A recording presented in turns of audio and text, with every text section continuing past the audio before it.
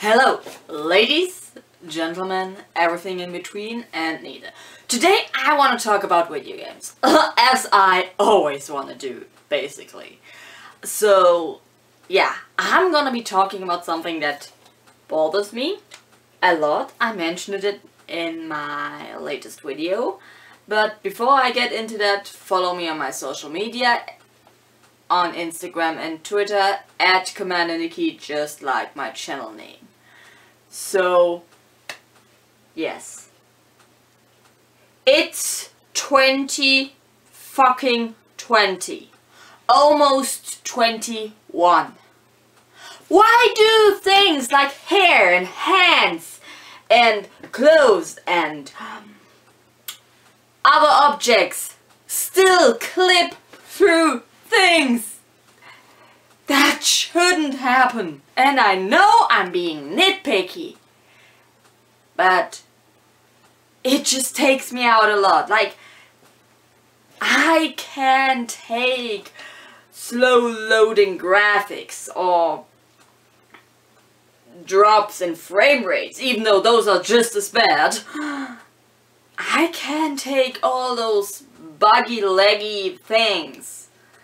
But there's something about photorealistic games when objects clip through things that shouldn't be clipping through them. It just takes me out. Especially with photorealism. Like, take some kinda artsy kinda approach, like the Life is Strange graphics, and I'll be like, yeah, okay, that happens. Those are not complicated graphics. Hiccups can happen. But if you take AAA games like Assassin's Creed or Rockstar games, Naughty Dog, all that stuff, it gets complicated. And look how far we've come.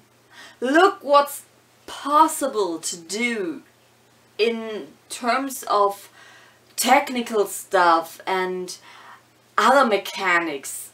What people, game developers, started thinking about putting in their games to make the immersion better.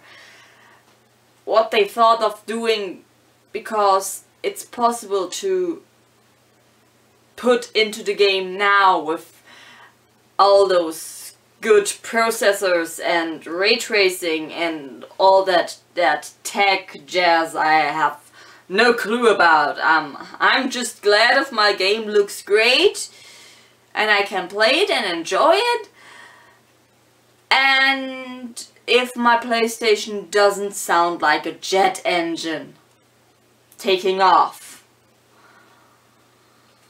and raising the room temperature by 2 degrees. Like, I'm glad when that doesn't happen. Like, oof. We came so far. Like, compare the first Legend of Zelda to Breath of the Wild. Like, wow, that's amazing. The first Pokemon game to Sword and Shield. It looks so good. Go on YouTube, look up tiny details in video games, and be amazed what things are possible. And, like, just let me get into the things that are possible now and that game developers thought of putting into the games just to get my point across a little better. We have horse testicles that go closer to the horse's body and further away depending on the weather. We have snow mechanics. May it be like that you can walk patterns into the snow, or that snow gathers on your character's clothes, or weather effects in general, that vehicles move differently depending on what they have to deal with, or the of the footsteps are different depending on what your character is walking on. Heck, sometimes even the whole character sounds different depending on what armor they're wearing. Is there a lot of metal? Yeah, it's gonna clinker, clanker, do metal sounds with every step. If it's a full leather armor, it's silent. Like, all of things. Facial animations. The steam of breathing in cold air, that has been animated. Water looking like water, liquids looking like liquids, maybe blood or piss or droplets on clothes that fall on the ground and make like this little water circles, ripples. Hair looking like hair and moving when there's wind or when a character moves when the hair is longer. Accessoires moving with the character. The whole clothing reacting to how the character moves. How the environment affects the character. Enemies moving differently depending on where they have been hit. NPCs reacting to what your character looks like. May they be dirty, wearing special equipment or other stuff. Predatory animals acting like predatory animals, not just on you, the player character, but other animals too.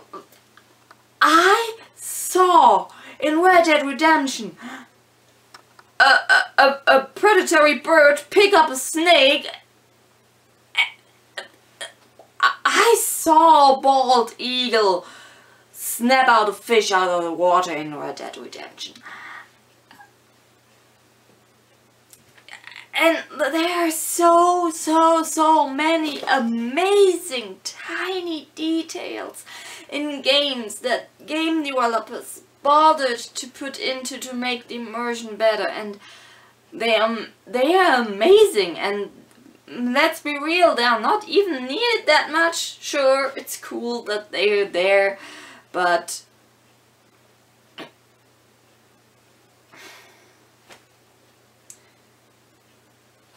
in the end of the day, it's just sad that some things still happen. Like I said, why do objects that shouldn't clip through other objects still do that?